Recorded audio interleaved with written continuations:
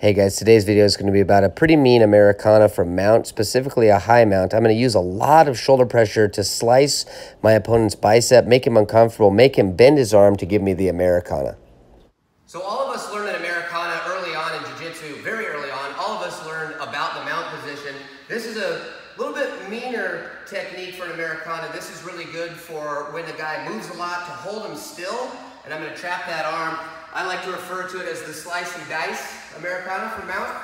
So let's take a look here. One thing that's important about this move is I want to make sure my feet aren't low. So a lot of us like to play low in mount. We like to grapevine. I don't want to have my legs entangled. I also don't want to be low because to finish this Americana, I need to be up higher so I can use my body to lengthen his arm. You'll see here in a second. Bo wraps an overhook to trap and roll or whatever. So I want to make sure I base out. This gives me a good opportunity to sneak up into his armpits. If I was bent and I straighten my arm, I can sneak up to here. Now what I'm going to do is I'm going to put my head on the ground at a 45 to his head. This is already uncomfortable. I'm going to start to squeeze my bicep, dropping my shoulder down. It gets uncomfortable. From there, I'm going to move my body out over it. Again, keeping a good pinch with the legs.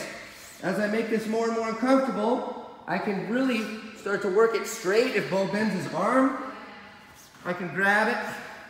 And from here, this one's going to be a really slightly bent. This one you'll feel a lot more in the elbow than you would in the shoulder.